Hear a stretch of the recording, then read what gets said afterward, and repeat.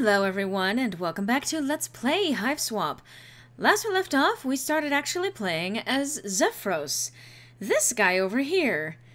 A troll character. Again, you would be more familiar with the whole troll homeworld and everything else if you read Homestuck, but I think that they actually do go into pretty good detail in this game. Alright, well, let's look at the door. The door to your respite block, where you sleep. You're standing on your gander precipice. So one of the other things that they have that they have with this world is that things are named a little differently. Respite block would be like bedroom. Gander precipice would be this little balcony over here. So yes, they have rather complicated names for things that we have simple concepts for. There we go, that's the music. Let's see. White gloves, shoe polish, training silverware, everything an involuntarily aspiring butler needs. Huh. You've already tidied your butler training materials, even the ones you used to tidy the other ones. You use these to practice your budding powers of telekinesis.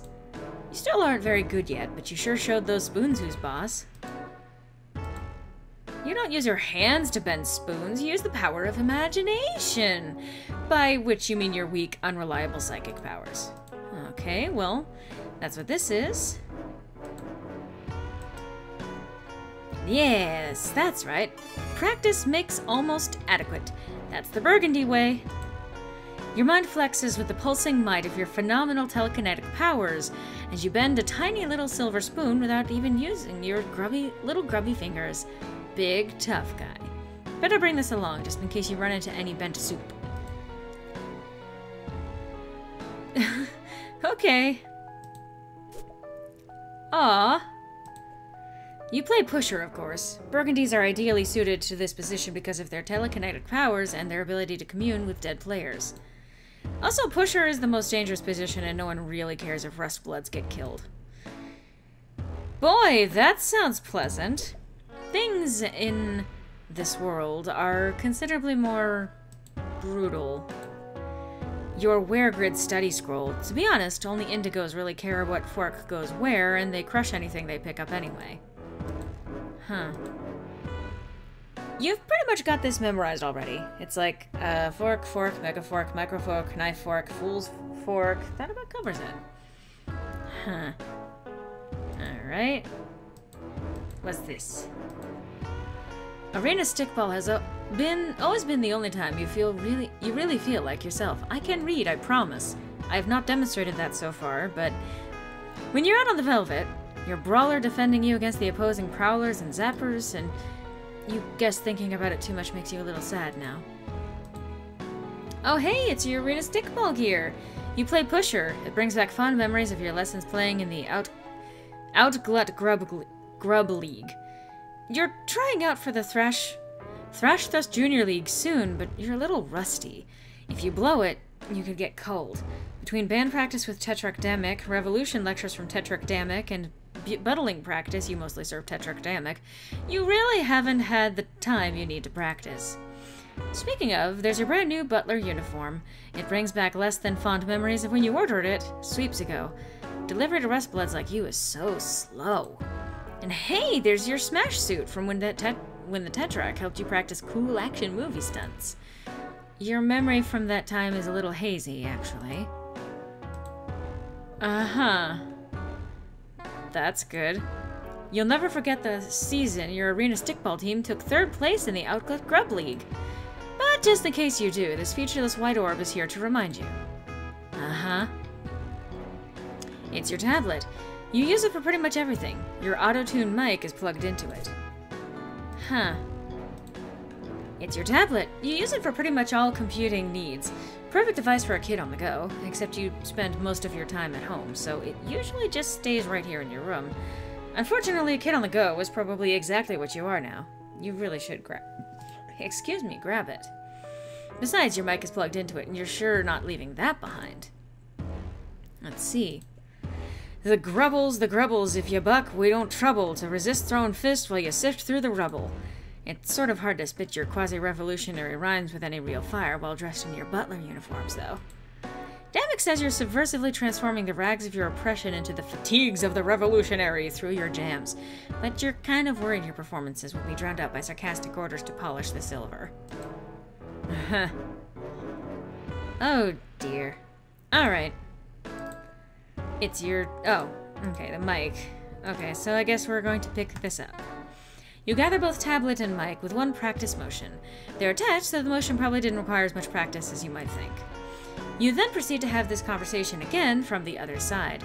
It's all news to Xefros, but it'd be a little dull to read the whole thing over again. Let's just pick up where we left off. Do you want me to say more alien things? No, I mean, I have no way to verify if those are true or not. Oh, send me a picture of you.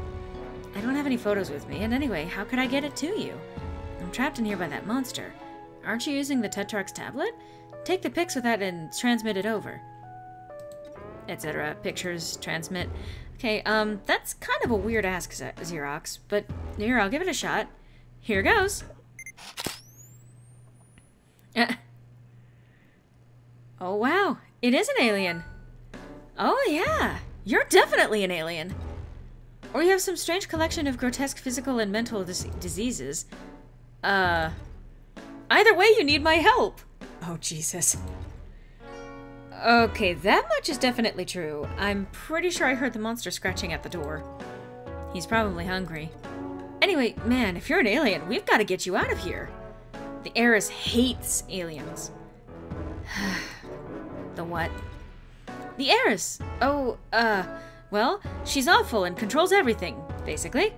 I mean, I doubt she's ever met one. But to hear her talk, she hates aliens as much as she hates lowbloods. Which I guess you also are. You're practically a member of the Resistance already! I'm not sure whether to be really confused or really concerned about you. Do you need help? One time when things got really bad with my brother, my babysitter took him to the doctor and it seemed to help. What's a brother? What's a babysitter? What's a doctor? Either one of these, any of these. What's a brother? Wow, you are so lucky. I really don't know. Okay, I'm definitely concerned. Being concerned is what friends do for each other. I've never had anyone but Tetrarch Damek be concerned about me before. Oh, jeez. I bet the other Tetrarchs will be extremely excited to hear there's an alien helping us now. Sure. But I'm sort of pretty focused on not being killed by the monster at the other room, in the other room at the moment. That's kind of my main deal right now. I don't really have a lot of time for anything else. Right, yeah, of course. I'll help you. And the Tetrarch too, because, well, I think, okay, I hope this is also helping him somehow. Which reminds me, we really shouldn't be talking like this. Like what? Tetrarch Damek says we always have to assume our communications are being monitored. And this is exactly the kind of conversation I shouldn't be having. Oh man, I better hurry up and get over there. On my way now. Please don't message me anymore. It's dangerous. Be right back. In person, I mean. Well, okay then. So now that's definitely an alien.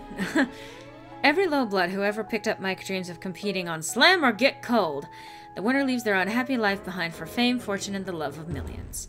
The losers leave their unhappy lives behind for relatively certain death.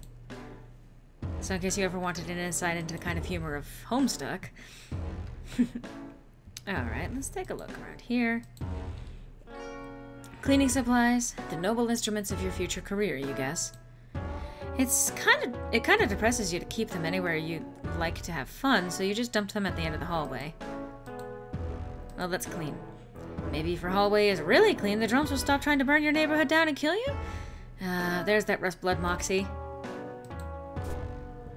Oh. Haha, he was always giving you his leaves to eat. Or leaves to eat. He would munch on them for his benefit, mostly. Come to think of it, you have always been pretty strong. Could those bitter leaves you gnawed on as a wiggler have something to do with that? When you were just a little wiggler, curling up with your Lucis made you feel safe while the world was scary, which was often. Geez, come to think of it, the two of you haven't played on the tree in so long time. Maybe that's why he's been so lazy? Well, at least it looks like the two of you will both be getting some exercise in the immediate future.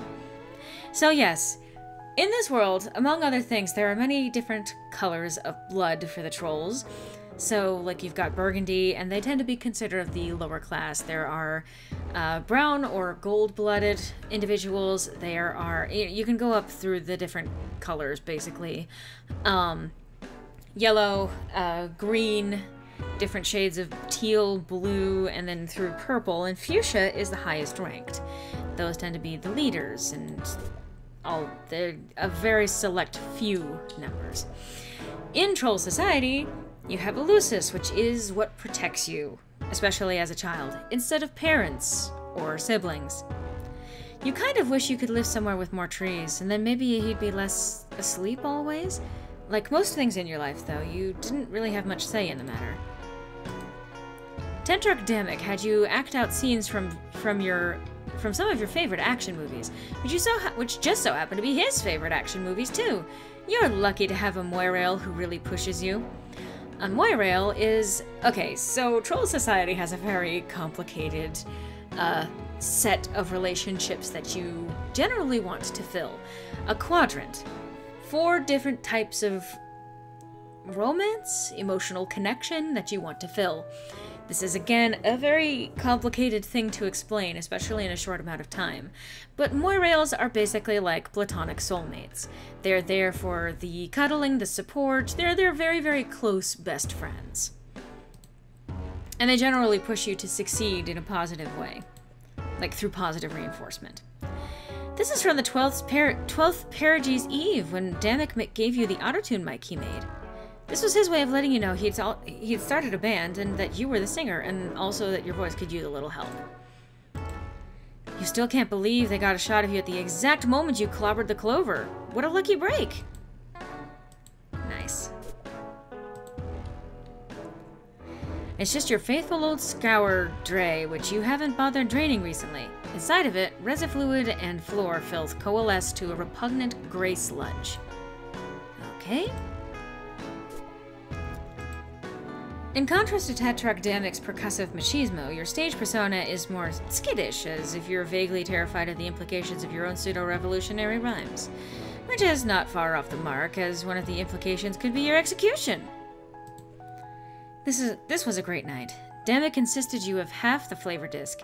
Your Lucis took this picture, a delightful trick he has never repeated. Alright, so that's Tetrarch Damek. You guys have a lot of fun in the studio, as evidenced by this candid selfie Tetrarch Damek told you to take. Uh-huh. Look at you, so carefree. You wish you were gearing up to play right now. You were so excited to show him that branch. He ate all the leaves in one very slow bite, and you were left with a pretty decent Hive-made Cubat. The first Cubat you ever had, actually. Aww. That's very nice. Your smear spinner has gotten a lot of use lately. Why, just look at that even glisten of mucus on the floor. Beautiful. You could almost take pride in it. Alright. Well, let's take a look in this room over here. The door to your rumpus room. Oh my! What's a rumpus room? Oh. The crest of the Alternian Pro Arena Stickball League, with all 15 balls. In a real game of Arena Stickball, these are all different sizes and each has its own distinct powers. Okay. Pause right in the height of exciting sport. Okay. Near Splaysack, a chair bag filled with soap or slime. Proximity to the slime helps you relax without actually making you fall asleep like your Recuperate-Coon does. Some trolls actually eat soap or slime, which helps them be really stupid. Huh. That's chill. Sometimes when you're tired, you just kind of chill out here in your Splaysack for a few hours instead of going to sleep in your Recuperate-Coon. Sometimes when you do that, you think about your life and the decisions you've made and how much of a choice you ever really had about a lot of things. You try not to dwell on stuff like that, though. Nothing like a little recessed tabletop arena stickball with your best bud. Too bad he's not around right now. Maybe later. Let's play! Nah, recessed tabletop arena stickball isn't very fun by yourself. It's not very much like arena stickball either. You've taken some pretty good thumps to the Nugbone in your day. The pusher is the only player allowed to score, so they're prime targets for the opposing defense. That helmet's so worn out that it's basically worthless, except for its sentimental value, which is still pretty low. Your Zoltan Matsa's Bubble Nug figurine is the jewel of your collection. Oh my god. The Thrashthrust Snow Globes are the best team to ever play the Sport of Lords, and that is simply all there is to say on the matter. Playing for them is your dream. Okay. So I'm ignoring this big thing over here. Oh, I just skipped over that, didn't I? Was, you guess. Okay. I don't know why I ignored that for some reason. Anyway, so I'm ignoring this big thing over here. Let's look at it. It's your sports vault. Just the huge, heavy vault themed with sports. I mean, a stickball specifically, and obviously. It's the only place in the Hive you can store food for your Lucis. He's so strong, he could easily break into any other hiding place. It has a special telekinesis-based interface. It tends to wear you out a little, and the combination is pretty hard to remember. Well, it's your Cubat, your most prized piece of arena stickball equipment. You better bring this with you. You try to pull the Cubat free, but it seems you wedged it in there a little too tight. Whoops! You'll need to find something to help you pry it loose. Huh. Something to help pry it loose, huh? Then maybe the auto-tune mic? No, the Cubat rack is for storing the instruments of your other failed dream. Oh boy. Alright, so maybe we can pry it loose with telekinesis? You can't quite lift a Cubat with your telekinesis. The best pushers can, but you're not one of them. Alright. Well, the only other real thing that we have, because we could try to wedge it out with a book, but let's not. You wedge the bent spoon in between the hilt and the wall, and... Yes! You got the Cubat! This thing packs a wallop, especially when the tip is chalked and it's carried by you. Nice! Alright. Let's try to open this. You can't open the sports vault with your hands. Try thinking before you act. Okay. Let's try thinking. So, yeah, I have no control over this.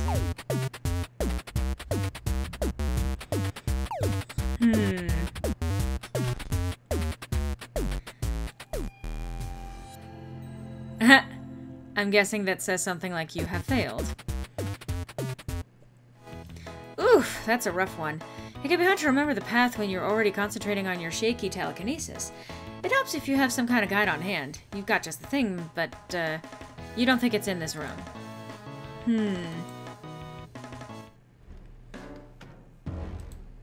Okay, well, let's try going downstairs. We've got our Cubat just in case we need it. And there's even more stuff around here to look at. Oh, goodness. Let's see. Well, there's always this. Ah, that picture, once again. Your Imperial Edict-mandated portrait of the heiress. She rules your planet with a perfectly manicured golden fist. You know it's perfectly manicured because she recently issued an Imperial memorandum about her new nail art. The drones outside are doing her dirty work. She'll have a shiny top coat of blood after tonight. All of it common-hued, you're sure. Well. Let's see. You subscribe to a wide variety of hit periodicals. Arena Stickball Illustrated, Grubbs Diurnally. Those are actually the only titles you know.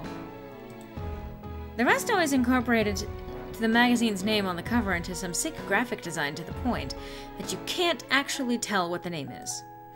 This one with the graffiti of the muscle beast throwing up is usually about movies, though. Oh. Okay. Let's see, I don't think there's actually anything that you see with this, you just change the channel. I'm guessing that's the heiress, celebrating herself. And that's static. Huh. Okay. Let's see. Oh, these are hexagonal. As a Rustblood, you're not permitted to have luxurious circular discs, only the standard hexagons. Okay. These large planks aren't full of soap or slime or anything like that. They're just comfortable horizontal surfaces, suited to either sitting or lying prone positions. Okay. You designed your hive around this tree, hoping it would grow along with you and your Lucis. Nice. Okay.